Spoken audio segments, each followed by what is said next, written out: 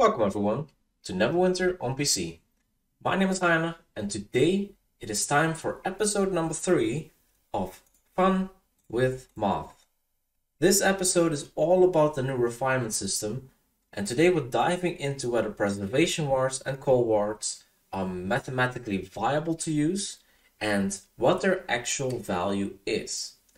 If you enjoyed this video, please leave a like, and if you'd like to see more information on videos about Neverwinter, hit subscribe button. Before we dive into the refinement system itself, I want to address the success chance aspect a bit, because not everyone seems to fully grasp this concept yet. So we're going to work with a scenario of 1% upgrade chance, and I'll explain a little bit why I picked this scenario later on.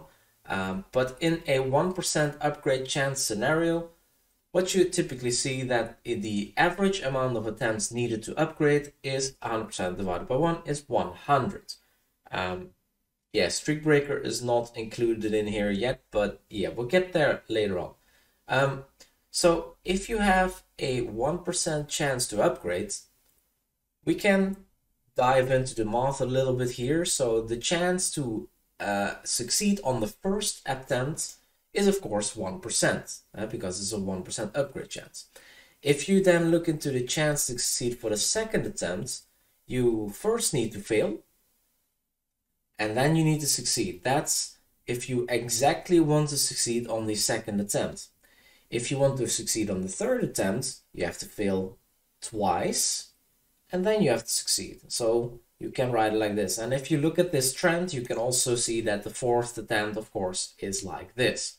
Of course, you don't have to write all of this out. You can reformulate this into a formula. So the chance to succeed on attempt number n is 1 minus the success chance. So this 1 minus 1% is 99% to the power of your attempt number minus 1 multiplied by your success chance. This is a brief way of writing down the lines that we just had now.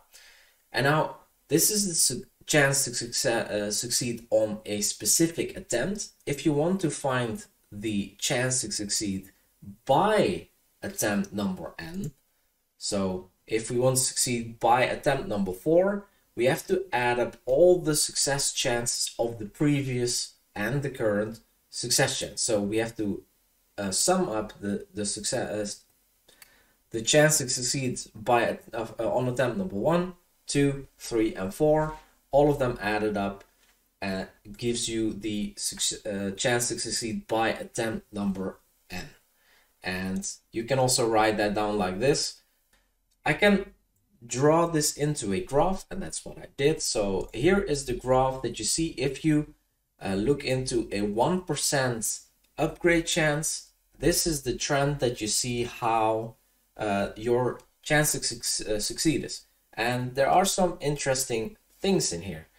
For example, if we look at the 100 attempts, your chance to have succeeded by then is approximately 63.4%. So about 1 in 3 upgrades at 1% will not be finished when you are at 100 attempts.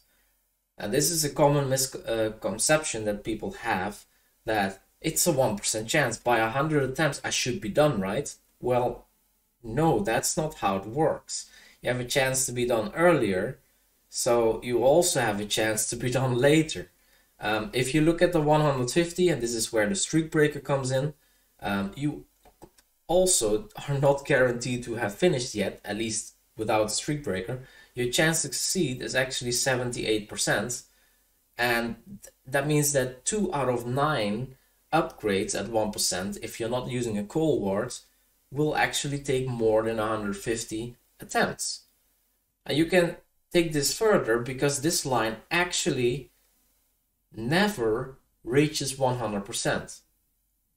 It never does. At 500 attempts here, that's where I stopped with my calculations.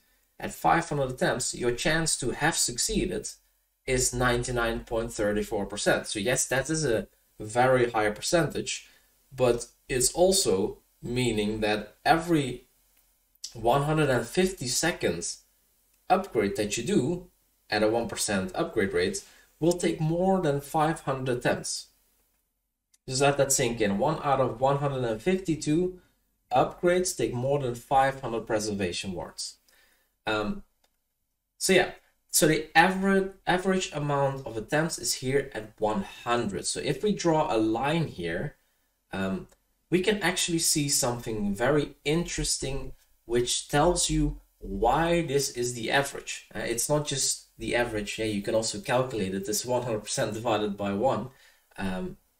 But there's also somehow you can visually see this. And this is because this surface area down here is the same as the surface area up here. And that's not completely obvious to see, of course, but you can picture it a little bit, right? And this is a very interesting visual aspect that comes into play if you look at the streak breaker, because of course in Neverwinter you have a streak breaker. At 150 attempts you have a guaranteed chance to succeed, and that's what I drew with this green line. So at the start this green line follows the blue line, is exactly the same, it's still a 1% chance, but at 150 attempts all of a sudden my chance jumps up to 100%. Actually, the points behind that line shouldn't be there because there's no way of attempting more than 150 times, but it's just to finish the line. So this jump here has a big effect on this area. So we have now this area down here, and we have this small area up here, because this line cuts this area in two pieces, and this area is not used anymore. You cannot be in here, as I said. There's no way of attempting 190 times to upgrade an enchant if there is a streak break at 150. So what does that mean? And when this area is smaller than this area, 100 is not the average anymore. The average actually moves to the left, and it moves to about 77 here, 77.4. I'll get there in a second. But if you look here, why this is the average? Well, again, this surface area here now is again the same as this surface area. It's the same size. So that is why this is average. And I will not dive, I know this is a fun with maths series, but I'm not diving into the math why this is 77, because there are calculations of calculating this, of course. I just wanted to make this visual here. So I will tell you now the average attempts with streak breakers for the important percentages. So that's what we're doing here. If you are at 1%, the 150 streak breaker counts there, then you go from an average of 100 to 77.4. And that is the one that we just saw. If you are at 2% with a 75 streak breaker, you go from the average of 50%, 100 divided by 2, to an average about of 38.5, 38.6. If you are at 5%, you have a 30 streak breaker, you go from 20 to about 15.2. If you are at 10%, you have a 15 streak breaker, you go from 10 to 7.5, 7.45 attempts. If you have a 100% chance to succeed with a coalescent mode, then of course there is no streak breaker because you will always succeed. So that's an obvious one. I took the 1% scenario because right now the base upgrade chance of every enchantment rank, so from 1 to 2 is 0%, from 2 to 3 is also 0%, from 3 to 4 0%, and from 4 to 5 is 0%. Of course, your refinement points, glyphs of potency, and gold costs for all these upgrades are different, and in this video I will focus on the last upgrade in this case. So we're going to dive into the final upgrade of enchantments at the moment from rank 4 to 5, where if you use the coalescent mode, your chance goes to 100%. And this is exactly the same as what we had before with the coalescent ward. actually all your coalescent wards will be automatically converted into coalescent motes. There's nothing you have to do for that. They will just be this now. And this, of course, is very powerful because you will not lose any refinement points here. The only alternative that is at the moment available on the previous server is the primitive modes, which just increases the chance here by 1. It's literally +1. So if you have a 50% chance, you go to 51, etc. So in this video, I'm of course going to look at this 1% because the coalescent mode is very nice, but that's not that much to calculate with if we go there. So this is the one that we're going to look at. Again, if we are at 1%, the average amount of fails at 1% is 75. I've rounded this a little bit to make the math a little bit more easy to follow. Otherwise, you all get decimals. 77 is also the attempt on which you succeed. So you would succeed on the 77.4 attempt. So it's actually 76, but for the math, it's not super important. What does this mean? If we have 75 failed attempts at 1%, on every fail, we lose one of these reagents. It's not that you lose everything like it is right now on the live server. When you fail, you lose all your reagents, but you actually use 1 out of the 3. It's randomly selected. So if you have 75 fails, you will lose 25 of each, on average, of course. So you lose 25 times this 400 refinement points, you lose 25 of these 6 glyphs of potency, and you lose 25 times this 20 gold. Now, you can, of course, also make use of these slots in front, and that is where the preservation wards come in. There is something important to note when using these, though. If you put a preservation ward in one of these slots, it does protect that reagent of being destroyed when it's randomly selected, but the preservation ward you put in here is always destroyed. So if you put a preservation ward in any of these slots, it is going to be destroyed 75 times. So if you put one here, it's either 25 times this that you lose or 75 preservation wards. Not 25, because also destroyed if you go here. So you protect 25 of these with 75 preservation wards. If you put 2 preservation wards, that means that on a fail, you destroy 2 preservation wards. So again, you have a choice of 25 of your reagents versus 75 preservation wards. And this makes the math a little bit different than before. And so it's not 1-to-1 anymore. So we can write this out. It's 25 of these versus this. We can also make this a little bit simpler because this is just a 1-to-3 ratio. So we can go here. Now, these things, we can of course check how much this stuff is worth. If you look right now on the PC server, about 400 refinement points are worth about 80,000 AD. It's about 5 RP that you get for 1 AD. There's probably options where you can get it even cheaper, but yeah, these are the prices on average that I see. If you look at 6 glyphs of potency, they're worth about 225,000 AD. I've used VIP discount on here, 25%. If you don't have that, it's even 300,000. It doesn't really matter that much for the choice itself. If you then look at gold, 20 gold is about 6,000 AD at the moment. And the 3 preservation wards are about 45,000 AD. Now these values, of course, are right now, and these can change. But if we compare these, if we do versus, then of course we always want to pick the cheapest one, right? So the cheapest one is the one that we're gonna lose. So that means we're gonna protect these 400,000 RP because these are cheaper. We're gonna protect the glyphs of potency because the preservation wards are cheaper.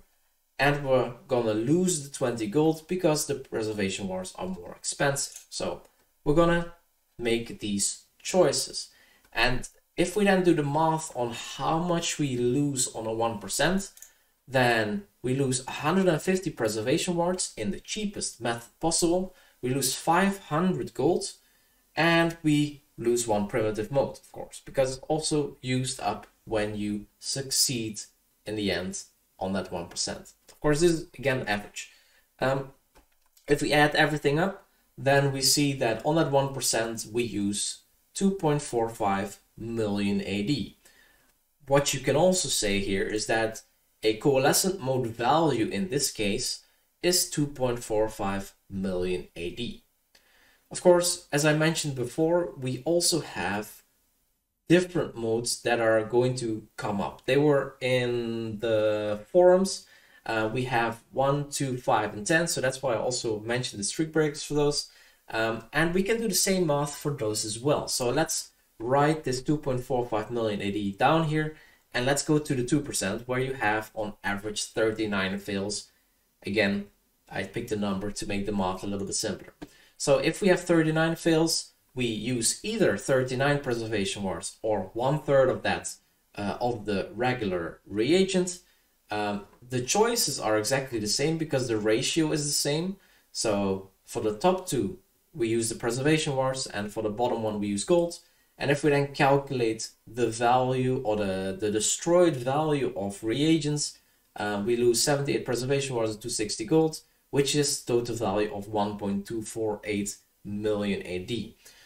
The 2% mode that is coming up, I don't have a name for it yet. I also don't have a value. It's all dependent on how much it drops in dungeon chests and possible other sources, and how much we need it, how much value is given to it. So we have this value, but something is going to be added here, and I'm expecting it to be more than 50,000, but I'm not sure because the 1% mode, is it really worth 50,000? I don't know. Anyway, we can write this value down here again, and then we can go to the 5%.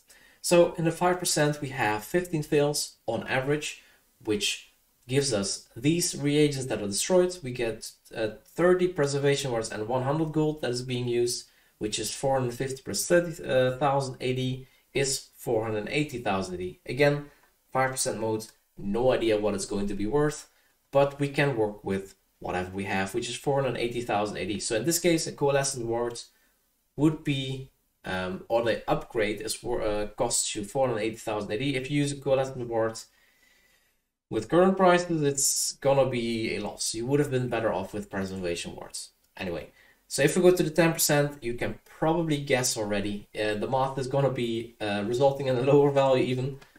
So we have 6 fails. 2 of these regular are going to be used on average. 12 preservation wards, 40 gold, which gives a total destroyed value of 192,000 AD. We also add this here.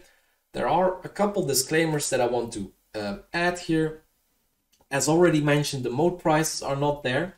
So I don't have all the mode prices just for the 1% because it's for sale at Brother the Sage.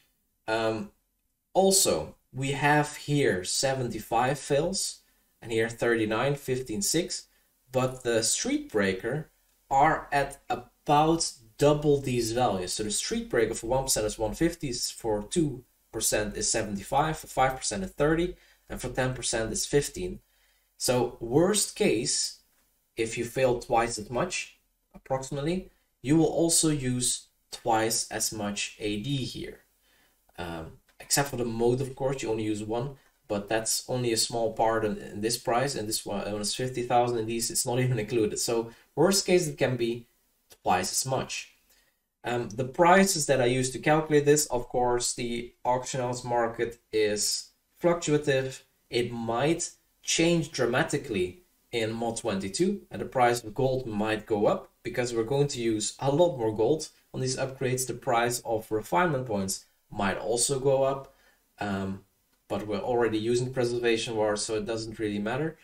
And also on different platforms, we have different prices. So I will make a calculator in the character builder to calculate what choices you should make, and also what the value of a coalescent ward in your situation would be. Also, very important to note, as I mentioned at the start, we took the upgrade from rank 4 to rank 5, where you use 400,000 RP. If you have an upgrade that uses half as much RP, then this part will be 40,000 AD and this part will be 45,000 AD.